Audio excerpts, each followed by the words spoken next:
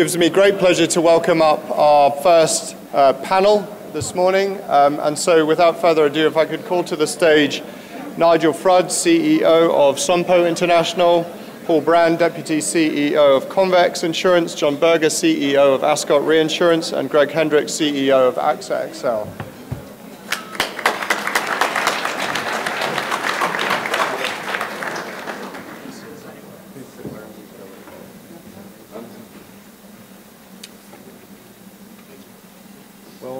Good morning, gentlemen. Thanks for making the time.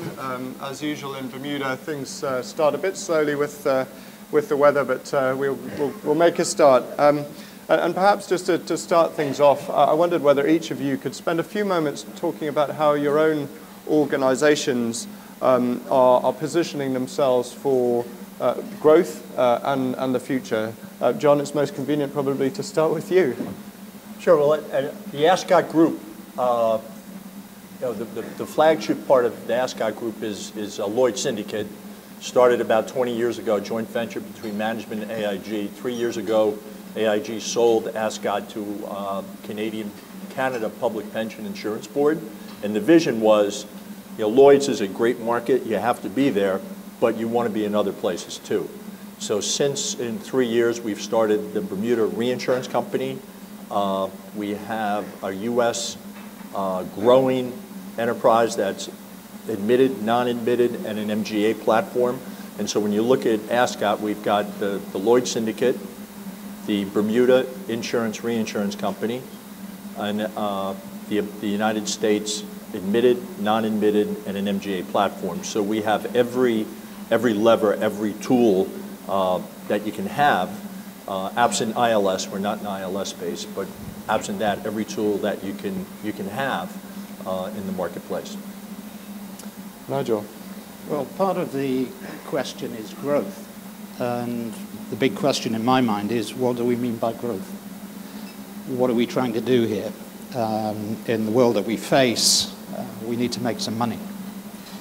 And growth, does that mean just being bigger and bigger and bigger and bigger, which puts off the opportunities to restructure and get some real value in? Or does it mean actual increasing the margins? And that's a big question for Sompo, because we are based in Japan, listed on the Japanese stock exchange. We employ 80,000 people around the globe in 32 different countries. We're on Bermuda because we bought Endurance 2.5–3 years ago. And the Sompo model is a hybrid model, to use the Japanese car technology, in that if you're Japanese as an insurer, your sole and major duty of being an insurer is for your policyholders, and not so much the drive for profit. The international business is slightly different, and that is calibrated in the same way as Western insurance companies. In terms of growth, Sompo sees growth in the developing world, but also in non-insurance, but insurance-related services. So it may surprise you to learn that Sompo is the largest nursing care provider in Japan. With an aging population, that is a big area of business. And growth is developing services and ancillary services to run alongside insurance products. So that's where we see our growth. But I go back to the question, what do we mean by growth and what's the benefit of it? What are we trying to get to? Thank you. Paul. Good morning.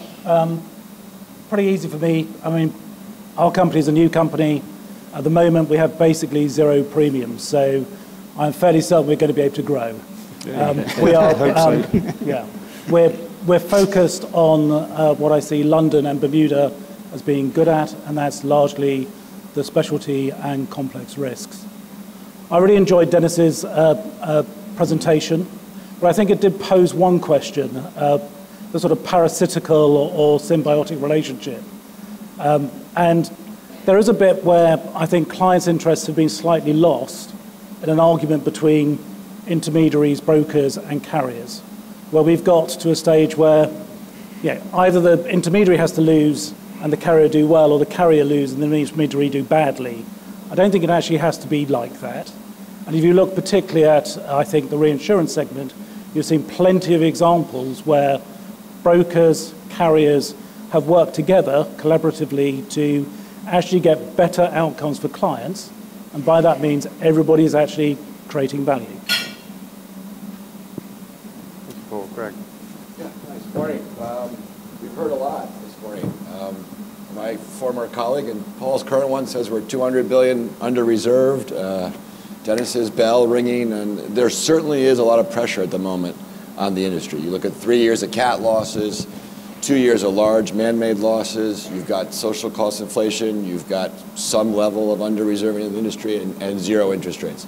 It's not a pretty picture. So when we talk about growth, we think about an organization like ours, you're constantly have one foot on the brake and one foot on the gas. You can't just sit there and shrink to greatness. It's not a viable strategy in the world, and certainly not at the size that we're at. That doesn't mean you give up and just take everything on. You're sitting there trying to reform, correct, increase margin, as Nigel talked about, on as much business as you can. In growth, for my mind, there's kind of three components of it that I see. One is not all segments of the market are in a down cycle at the moment. Some things are doing very well. Nigel touched on his in Japan. We have a few in some specialty lines around the world. And so you try to push those and invest in those as hard as you can. The second piece is you got to be innovating. You have to be creating new product. I've always been very proud that at AXA XL, through 2 different integrations now, we've been the top of the advising Pace Center Index for new products. You just need to keep in front of it. You need to create new revenue streams. You need to keep refreshing your products. And the third one that comes with the benefit of the acquisition by AXA is we now have access to a huge distribution network, particularly in Europe, in tied agents and small brokers that we never had access to before as XL Catlin. And so it's a real big boost for us for growth. We call it revenue synergies in the integration world, and we're kind of 2x what we thought we would be already 12 months into the deal. So we see there's a lot of opportunity for growth. But the reality is that is fighting against a very strong demand for the need to increase margin that was talked about earlier. So there's no magic bullet, and there's no, I don't see, except for someone coming from the beginnings, a real high growth percentage rate strategy when you have an existing book. Thank you, Greg. Before I launch into the next question, ladies and gentlemen, may I remind you again that we have an app. There is a polling question for this particular panel. Please do feel free to contribute to that. And also, if you are loath to put up your hand and ask a question live, there is an opportunity to also ask questions through the app if you prefer it that way. I think what's fascinating, amongst other things, of who we've got assembled on this panel is the different types and sizes and shapes of the organizations. There's a lot of discussion in the industry today about the importance of scale. We've clearly been through a period of significant industry consolidation. I wondered if we might share some perspectives around that. Greg, in reverse order, I'll perhaps start with you. Sure. I think scale for us, you look at the world and you face kind of some big industry trends coming at you. Data and analytics, you look at regulatory, increasing regulatory all the time. And you look at distribution, and Dennis's point earlier around the client and the broker and who gets paid and how. I'll stop and do a little parenthetical, which is, it's funny how we've never gotten to a point where the broker decidedly gets chosen by the client, and yet the model has never shifted to the broker says to the client, and my value for this is X dollars or euros or pounds. It's always been expressed as a percentage of premium, which has always kind of bothered me about that. I completely agree with Dennis' hypothesis that the client picks the broker, but then the broker should be able to cost their value and their input. But needless to say, it's consolidating. Marsh buying JLT, the latest step of it. And I believe that scale is one of the ways that you can help lean against those forces coming against you, or lean into them in the case of data analytics. It makes you a bigger, stronger counterparty or partner or parasite / symbiotic partner to the broker. You can stand up and have bigger conversations, I believe, when you have a bigger relationship across a broader set of products and geographies. It makes you more equipped to be able to deal with the regulators and achieve solutions. And I think it definitely lets you harness data and analytics better. So I don't think scale is just the answer and it conquers all. You still have to be very efficient and strong at what you do in terms of getting the right price for the product, but it helps in those big trends. And before I finish, lest my former colleague here suggests that scale is the only thing that matters, I think there will always be places for specialists that are nimble, good, strong providers of capacity in specialist areas. I don't think that changes. I just happen to believe that the way the world is moving towards us, that being at scale helps in a much bigger way. Paul, how would you respond to that? Yeah, I think Greg is right. I mean, some of the larger companies have heft in terms of relationships, and that can give you an awful lot of a kind of ballast to your strategy and keep you moving in a certain direction. You have momentum. I think where the challenges arise are as you think about what technology will provide in terms of process. Typically, those organisations are very complicated in terms of actually how they're geared up operationally, and so they have a lot of legacy problems that need solving. You're also facing a time at the moment in the marketplace where income is constrained because of recent pricing. So nobody's really making a lot of money. So actually finding the funds to actually invest in, actually updating systems, getting the best systems, adopting the right technologies is difficult. It's a tough challenge. Small players have the nimbleness, the agility. We also have an opportunity to adopt more modern technologies and react more quickly to opportunities that technologies offer, because you've just got a much blanker sheet of paper to be painting on. You're not having to undo where you were before. In terms of data analytics, I think that's it's going to be a really big area for the industry, clearly for all industries. But as I think about it, particularly with insurance, reinsurance in mind, you can categorize it, I think, into three buckets. Distribution, so how does it actually inform distribution and make it easier to distribute your products? Operations, how do you actually make your processes leaner and more efficient and better? And then on insight. On the insight piece, on making better decisions, I think in lots of ways you're better as a smaller company. If you look at some of the best companies out there in terms of web scraping, creating value from public data, and essentially harnessing those things, those aren't large companies. And you can partner with those companies just as effectively as a AXA as you can as a Convex. But I think where Convex might have an advantage is the fact that we're relatively small, it's a joined up team, actually getting the insights that you've derived and you've harnessed it, populated through the organization is easier. The hardest thing for big companies is actually getting that strategy and that strategic communication, and the fact that when you pull a lever, something actually happens further down the line. Now that's tough, and I've seen it done well in XL Catlin. I believe it'll be done well in AXA, but it's not easy. And a company like Convex, if I say, actually we want to do this, it tends to happen. And it tends to happen pretty immediately.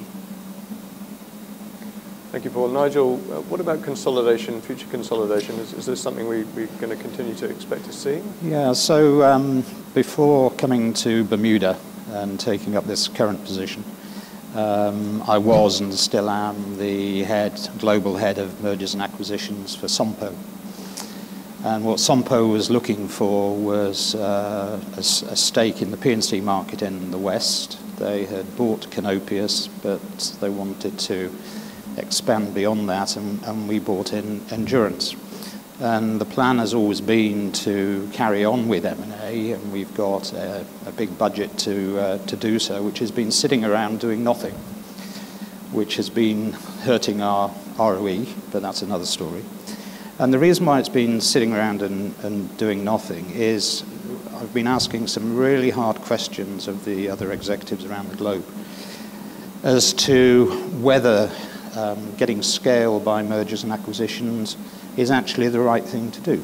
Because I have observed, and I'm supposed to be something of an expert in this, the impact of big acquisitions, and everybody talks about the synergies, and I'm very cynical. I come from Yorkshire in England. We're very cynical up there. Do these synergies actually come through? And what tends to happen is you do an M&A transaction, you kick up the dust, everybody moves on, there's another story, and then gradually the bad news sort of leaks out. So you've got to question scale. I think there is an advantage in scale, but very much to Paul's point, it's about communication throughout the organisation, because just having a bigger GWP doesn't improve your margin unless you're doing other things within the business. Sompo is a 130-year-old business. It has scale. And we are going through an efficiency drive globally. And communication is one of the biggest issues that we have. Getting a one Sompo message through is hard enough. Big acquisitions, I think, have probably come to it's either the end or it's a breathing space because of the market at the moment.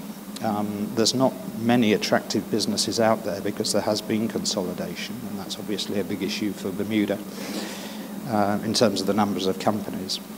And the pricing currently is too high. So if we're talking about listed companies and the share prices are too high for the underlying businesses. And then all these businesses are going through the same volatility that we're facing, with the exception of Convex. And I'm very envious of starting with a clean book. That must be wonderful. And can you trust the numbers? And I think we've got to search for. It's not all about scale, as I said earlier. It's about margin. But I think we've got to search for a new model where 1 + 1 has to equal a lot more than 2. You can't just rinse and repeat the same and then say, okay, we've got scale, so we can uptick the numbers by, because in my experience it just doesn't work like that. So will there be further consolidation? I think we're seeing a breathing space. Plugged into the market globally, there are small deals going off here and there. The last one was Tokyo Marine spending more of its money in the States buying Pure. That's more strategic. It won't make money for a long time. They know that. But yes, I think there will be further consolidation, but of a different type. So in Sompo, we are not looking at the plug-and-play acquisitions that everybody has done in the past. We're more creative than that, looking at joint venture partnerships, strategic stakes in companies that we don't have a rivalry with, to sort of get that scale more efficient. If we could get our current company at scale more efficient, that would be better off for all the employees and all the shareholders. Thank you, and we'll come on to international development a bit later. John, have you got anything further you want to add on scale? Yeah, just a couple things. So I started in the reinsurance business in 1978, and I remember in 1986, E.W. Blanche hired the first actuary. It was the first broker that had an actuary. And then Guy Carpenter followed suit, hired Jonathan Norton. It was the first actuary at Guy Carpenter. And I'll tell you, pre that, being in reinsurance underwriter was a lot of fun because you had a knowledge advantage, right? Since then, in Dennis's point, data scientists, armies of actuaries, armies of PhD, modelers, where I think the knowledge advantage has really shifted to the big intermediary. And so in any market, when you become more efficient, there's more knowledge, margins shrink. And we're seeing that in our business. And so then the pressure goes on to expenses. Well, how do we become more efficient? How do we reduce our expenses? And our business it's about people. How can you do more with less people? Acquisitions present that opportunity, right? And that's the magic synergy, whether they happen or not. I agree with Nigel, it kind of gets lost in the dust, but a lot of people lose their jobs. It happens in all industries. It happened in airlines, it happened in drug companies, but the offshoot of that is people get upset and leave. They start Convex, they start other companies, and it starts the cycle again of new companies opening up for acquisition. So I think, acquisition, M&A is a broad term. Yes, it can be big, but it can be small. It can be teams of people. We're in the position of being an established company, but launching new items. And so, Greg, I loved your analogy of you've got one foot on a accelerator and one on a brake, because you're a big established company all over the world. You've got good things, you have bad things. When you're new, you can really concentrate just on good things. So basically, the new advantage is you can have your foot on the pedal down. So I think M&A will continue. The drive to reduce expenses is going to increase. and that gives management good and bad, good reasons to do it and bad reasons to do it, because you can camouflage things. Thank you, John. Dennis, you ended your session on a reference to technology and the importance of technology, certainly in all of the most recent PwC global surveys of insurance and reinsurance companies. Technology is seen as both an opportunity and a threat, and certainly in the top three, and has been for a few years now. I know there's a huge amount of envy in the industry, Paul, at the moment about your opportunity and starting without legacy issues. But maybe if I start with you, Paul, on how you're thinking about digital and technology and the importance of that, and if you have a wider comment on the industry's adoption of technology, that would be helpful too. Yeah, no, absolutely. So starting with the third sort of bucket, building insight, that's probably the most important thing for Convex. And we're going about that in a couple of ways. Firstly, you employ more people in that sector than most of your competition do. So today, it's about 30% of the headcount are in that sector. Over time, it will come down to about 20%. You look across the industry, it's in the 5 to 10% range for carriers. So employ more people. Also think about who you can partner with and who you can work with, and how you can actually go about building a means of actually tackling the big data question, which is how do you think about public data? How do you start to harness that? How do you actually start to build value and insight from that? So get away from thinking in terms of just your structured data and thinking about it being right.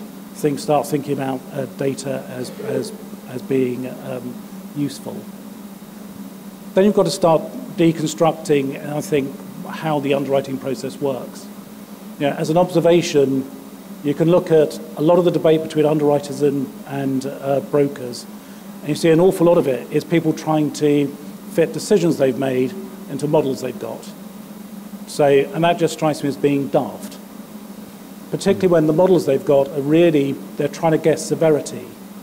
And guessing severity is a bit of a mug's game, really, because you tend to always find out when you have a big loss, it's a bit bigger than you thought it was, or at least it's categorically different from what you thought it was. So starting to deconstruct the underwriting process and start to think about, well, what can you actually usefully do? Start to think about where you know things and how you use things you know, as opposed to things that you don't know, like how big is the next Californian earthquake going to be? I mean, we've got models which pretend to inform us, but the chances of them not being wrong, I think everybody in the room knows is very small. You then need to start getting your underwriting workforce and your analytical workforce to essentially merge. So if I could create an underwriter of the future, there will be a merger between somebody with a strong sales presence, so somebody who can talk to clients, somebody who can engage with their problems, somebody who can communicate when you can help them do things, and if you can't, why you can't. Have that negotiation skill set, because whenever a broker sits down in front of you, you should be asking yourself, well, what's the stretch? How much power do I have? Can I actually make these terms better, or am I just going to have to say, yes, thank you very much for showing me this business? Being clear around that. But then particularly bring the analytical framework in. So if I've got an opportunity to write, there's a population of risks within this particular sector. Let's say there's 1,000 risks. Well, how do I think about ranking those? Which are the best? Why are they the best? Who has that business? Who influences that business? And how do I get access to that business? Should be the questions that people are asking themselves. Greg, how about you? Yeah, there's a lot. I just want to start with combining what John said about how much fun it was when there was information asymmetry, and Paul's mug's game about predicting severity, which I agree with. We've squeezed, one of the biggest issues we have is we've taken out the unknown factor. We've taken out the premium that we used to charge as an industry for the uncertainty of the severity in almost every line of business, but certainly in the short tail lines as alternative capital reports. We've beaten it all the way down to the mean plus a little something, and that doesn't get it done because it is a fool's game to think that you're going to be perfect on predicting severity in any class of business. And we're seeing that come to fruition now with what I talked about at the top, cats, large losses, casualty, everything coming home. We've got to get back that uncertainty premium. So I think I completely agree that you put these two together, and that's the big drive you see right now in the marketplace in terms of the pricing dynamic.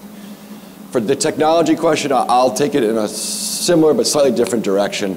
For us, we call it pay to partner. The idea that as an insurance carrier, you don't want to become irrelevant in Dennis's doomsday world at the end, or you get disintermediated altogether.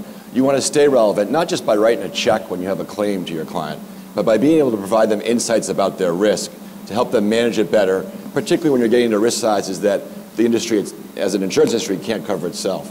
And so one quick example is trying to marry together a lot of technology that we have either invested in or become familiar with around North American construction, large construction firms.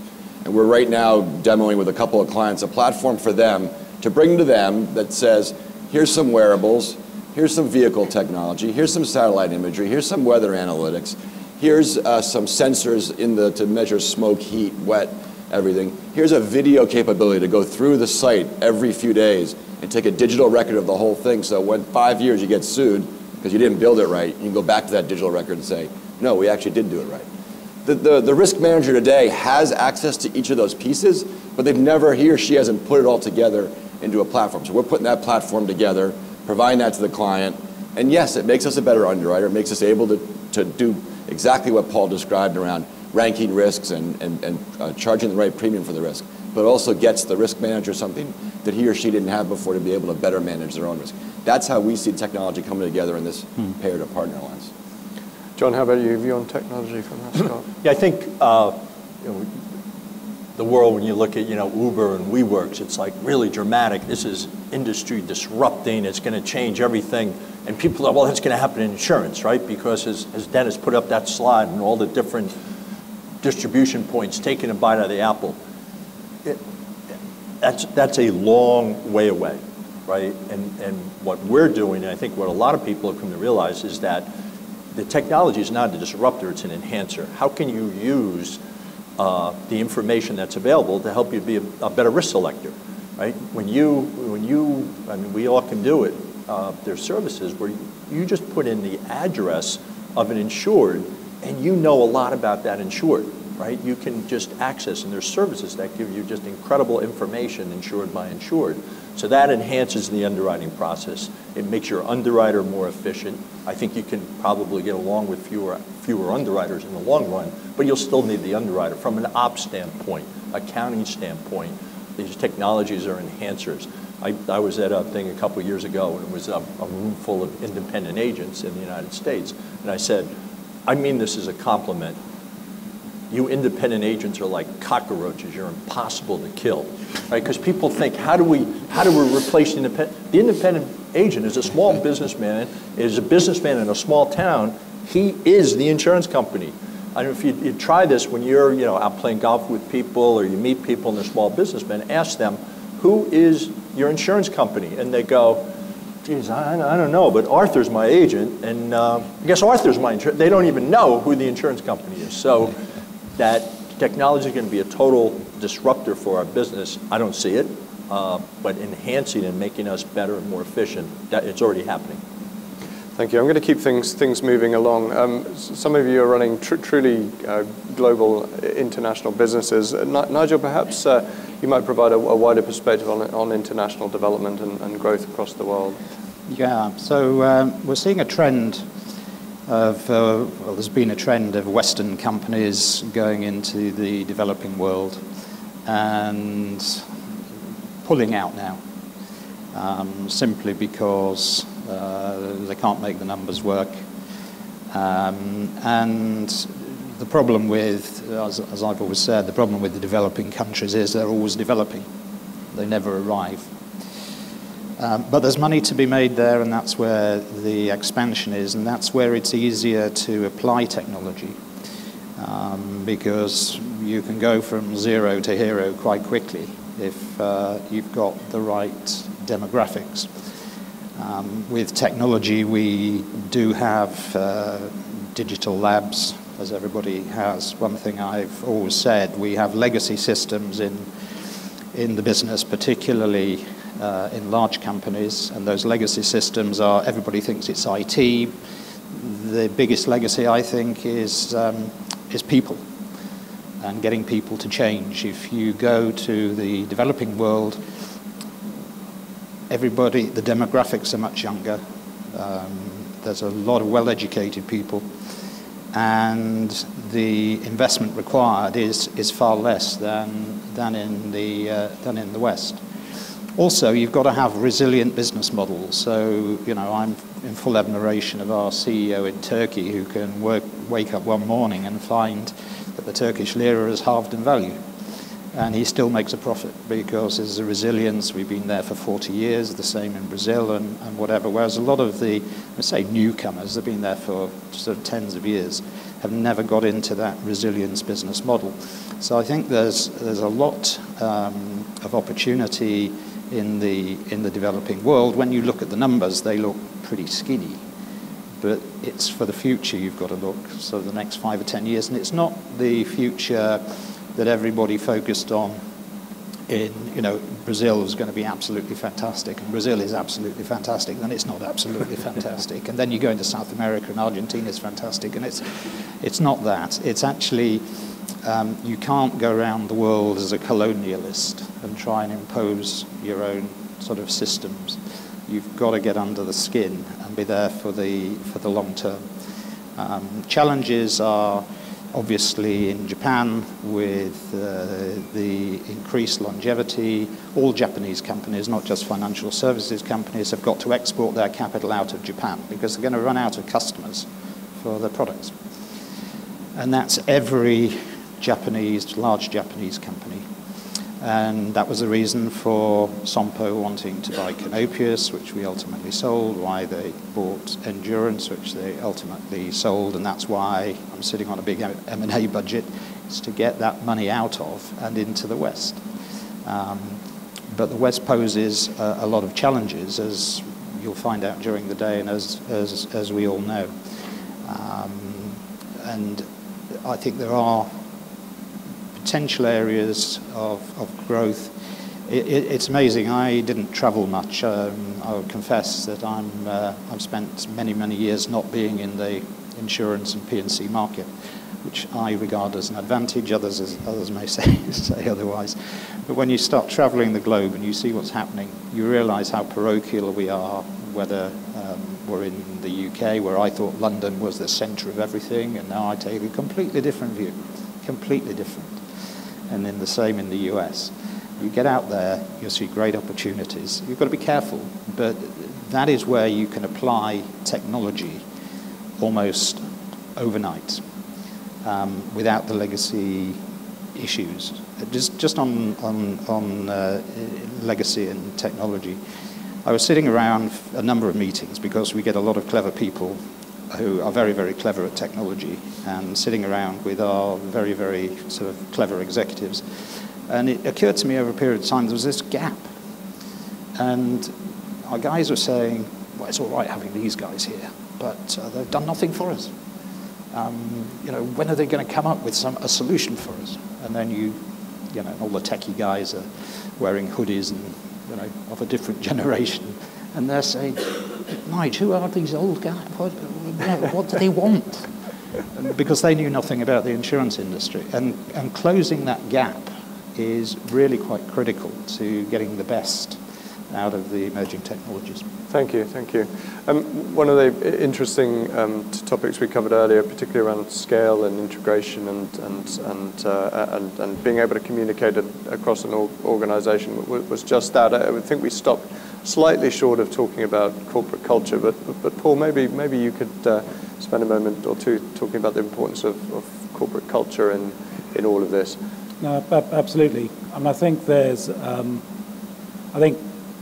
sort of byproduct of the difficult trading conditions of the insurance, reinsurance markets have been through, and the amount of consolidation is you're actually seeing real challenges to cultures.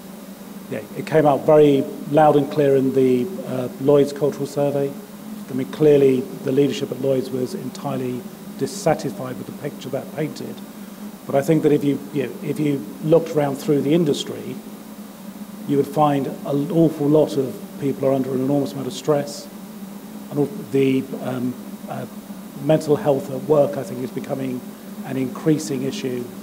The industry is clearly not diverse enough. And I think as we go forwards, thinking about how we solve some of those issues, how we create workplaces that are compete to have the best talent and can compete with other industries to attract the best talent, that we manage those people effectively, and that doesn't mean just squeezing every last ounce of intellectual juice out of them and then throwing them away at the end of it. Because I actually think that companies with the right culture and companies where the staff are fundamentally happy, they're much more attractive to do business with, because it's actually, if you're about to leave a company, then how effective are you going to be in actually getting the best terms for your company you're working for? You're not going to care, you're just going to go, aren't you? You just, fine, whatever, I'll move on. So building that, I think, is going to be a cornerstone of how the industry has to evolve. I thought it was really interesting what Nigel was saying about different cultures and doing business globally, because I think the problem is that it's always much more complicated than you imagine it to be from sat where you are. And so there's also an interesting dynamic, isn't there, that in most companies, particularly as they get bigger, you start to operate these things called matrix management.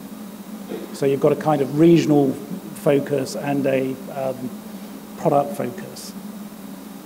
And I think that increasingly we're going to have to see that actually strategy needs to be regional. It needs to be, and it needs to be accounting for the cultural preferences of the staff that you're actually doing business with. Thank you. We have a question from the audience. It goes, what does efficiency look like in a changing market? What does efficiency look like in a market that is changing so rapidly against a backdrop of economic, political, and social instability? And why do companies fail with communications through change? Does anyone want to pick that one up? John? Thanks. Communication it's tough when you're smaller. I've been involved with several startup companies, and when you're a small group of people in one room, everybody knows what's going on. And then you grow and you start getting more people. And if you can keep everybody feeling like they're involved, they know what's going on, that they are a true stakeholder of value to the company, you really have something special, right? But as you get bigger, and I don't know what the break-off size is, but most companies will say, our biggest asset, it's our people, right? Because you live and die with your people, right? That's our business. At some point, it's like, these people are expenses. How do we manage our expenses? And there's a change in focus, and I think communication breaks down. I think we all have vivid imaginations. When there's an unknown, you never imagine good things. You imagine bad things. It's the way we're wired. We're wired to survive, so you're wired to survive by imagining bad things. I always say, when I wake up at 3 in the morning, I don't think about good things. I think about things that bother me, right? And so I don't know what the key is or what the size is. How do you have all employees, from your middle-level accountant to your senior accountant to your CFO to your chief underwriter to your underwriter trainee, feel like they are connected in the company?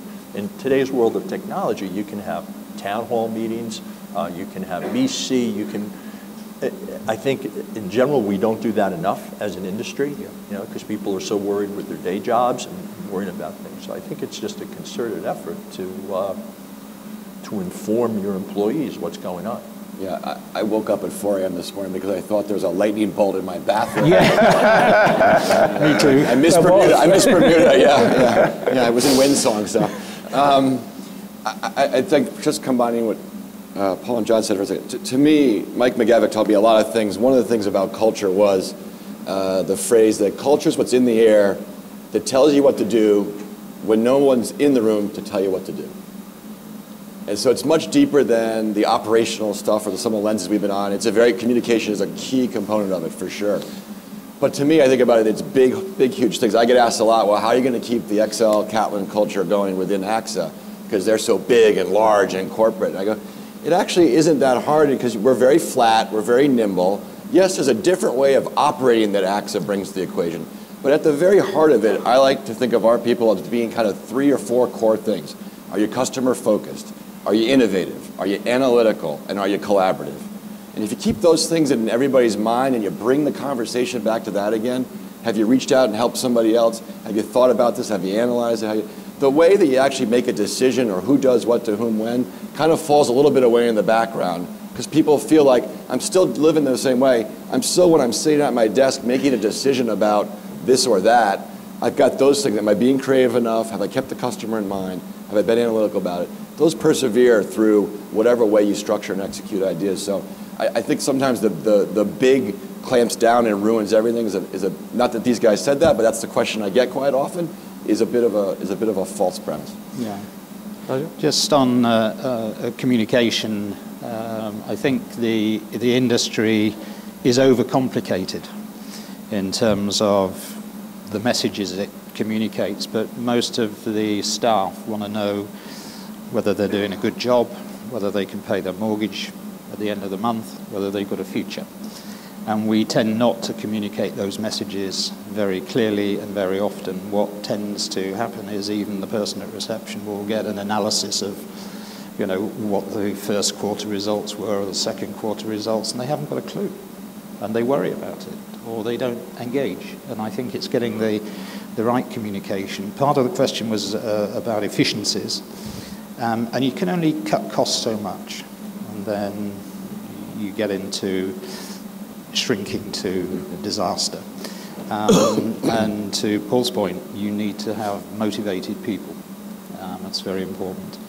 And so whilst you've got to keep costs under control, and we are fortunate at Sompo International to have one of the lowest GA ratios. And I think we could probably do more in terms of cost cutting if we chose, but we want to keep the culture, we want to keep the balance, we want to keep everybody sort of happy. But then when you search in the rest of the business, there's definitely costs that in terms of just the complexity of how we operate. I mean, if you look at there's like a spider diagram of all the different companies we operate and how they interact and whatever, and hidden in there is a huge amount of cost. And that's just legacy that's been built up over tens and tens of years and acquisitions and whatever. And there are some things you can do that actually don't impact on personnel, but do save a lot of money. Thank you. Well, naturally, as you would expect, we had an awful lot of ground that we could have covered today. We all agreed before this that we would never get to all of it, and we're not going to, I'm afraid. But just as a sort of a way to pull together what we've been talking about, I wonder if each of you could describe maybe the 1 or 2 opportunities or the 1 or 2 levers that you're looking to deploy to grow your businesses into the future. I'll start with you, John, again on this side. Well, I think, as I said earlier, we're in a great position of having an established name in the world of Ascot. Very, very well-run, great results, Lloyd's Syndicate, and using that and CPPIB, which is a big Canadian pension fund, to fund initiatives. And so for us, it's all about identifying the right teams of people to bring in the right segments of business and the right people to come in and start a business for us. And with the right kind of person, that really resonates with them.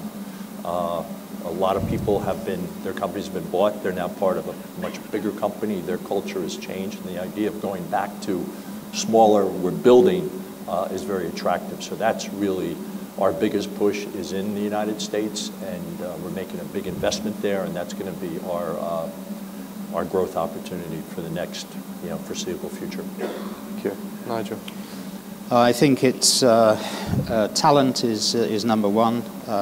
We want to chase and get the best people because that is the way to create an excellent business. And the other is M&A in its widest sense, so partnerships, teams, plug and play. So those are the 2 top priorities. Paul. Yeah, so I'd echo the culture and behaviour points.